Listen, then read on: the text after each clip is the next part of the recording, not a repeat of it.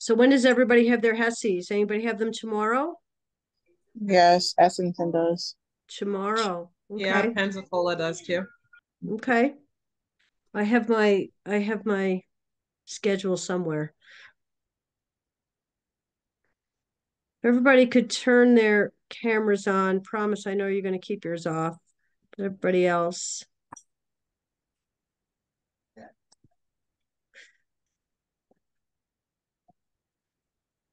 Okay.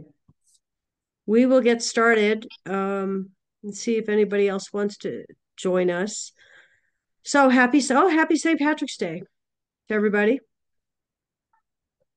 I like St. Patrick's Day because my maiden name is Hennessy. So that makes me Irish. So have my corned beef cooking. Anyway, anybody else have corned beef on St. Patrick's Day?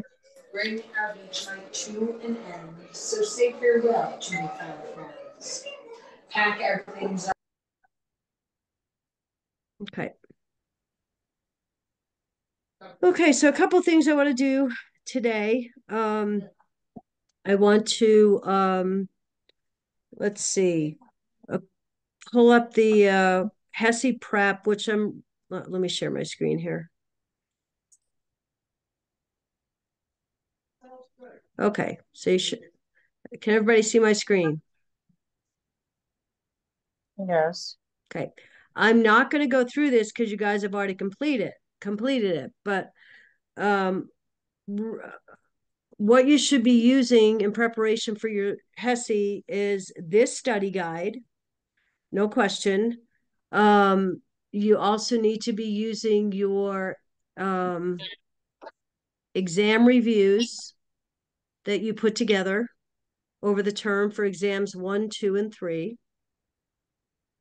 At this point, there's no need to go back and review. I mean, if you did your exam study guides, you have a summary of the concepts that we covered. Okay. Um, so this was your study guide. So yeah, most of you, if not most of you, did an excellent job on this. So please use this as your main resource for studying for HESI. I will tell you, like I've said before, this HESI, couple of observations. This HESI is very med surg focused. Okay. You are, there's a lot of, I wouldn't say a lot, but there are questions related to OB. There are questions related to pediatrics. There are several questions related to geriatrics, gerontology, fundamentals, OB, med surge, I said, med surge, OB, peds, from your fundamentals, but it's very heavily med surge focused. Okay. So you're pulling from all your different classes to get the information. Okay. The assumption is that you have the knowledge, and now we have to apply it to clinical judgment. Okay. The HESI is it's a clinical judgment, meaning application of your knowledge, right? Couple of when you're thinking about med surg, I'm just reading from the notes I took. When you're looking at your med surg questions, a couple of things to be thinking about. Which body system is affected? Okay, which body system is most affected in these med surg questions? Okay, prioritizing patient care. Okay, what's the patient going to need? Safety, prioritization, critical thinking,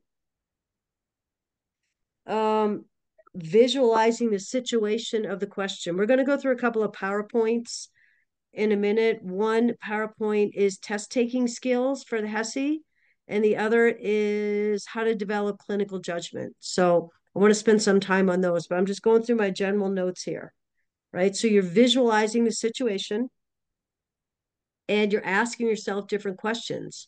Is this a normal scenario? Is it an abnormal scenario? Is this a client with a chronic issue or is this an acute issue? Okay. Think of risk factors for community. Is this a vulnerable population, part of a vulnerable population, not part of a vulnerable population? For example, is examples of risk.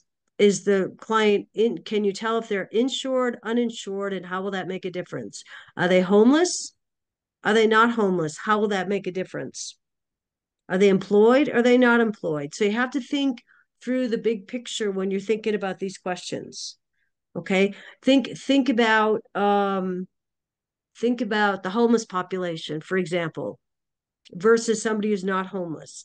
Think of the limited resources they have. So if you get a question that this is a homeless person, what are you going to make the assumption about? Well, they're homeless. They probably don't have a job. They probably don't have an income. They probably don't have access to physicians. You have to think big picture. Does that make And sense? when they do get, and I was also because I was watching I forgot her name, but she do next the Nexus Nurses lady, and yeah she was talking about the homeless population, I believe too, Mm-hmm. and she was I'm like, just, go ahead. no, you can go ahead. I'm just using that as an example, right? You have to think of the whole picture when you're reading the question, right? Yeah. Is this an acute illness? Is this a chronic illness? Is this a client that has other comorbidities? This a client that is healthy? Is this a client that is not healthy? What are the risk factors involved? Okay, so when you're thinking They about just see will they be able to come back to get results? exactly, How are they going to come back and get results? exactly. So when you think about clinical judgment, which is what this exam is about, it's your knowledge, taking your knowledge and putting it into practice, into clinical judgment. The first part of clinical judgment, and this is as you're going through reading the question, is recognizing cues, right? What's in the question? What are the cues in the question, right? Then you have to analyze those cues. What do they mean? What do they potentially mean? And then you have, I need to mute. There's a lot of background noise. Hang on, I'm going to mute some people. So if everybody's muted, so if you want to come off mute and ask any questions or contribute, just jump off mute. Okay. So recognizing clinical judgment process, recognizing cues, analyzing those cues. What do they mean? Then start to prioritize. What is this patient going to need? All right. Then you start to think about solutions, generating solutions, right? Once you're trying to generate solutions, what actions are you going to have to take to accomplish whatever goals you have to get to that solution, right? And then you evaluate your outcomes, right? So that's your clinical judgment process. Recognizing cues, analyzing cues, prioritizing, generating solutions, taking actions, and then evaluating your outcomes. Okay, because remember the nursing process, and I pulled this from your exam analysis: assessment, planning, evaluation.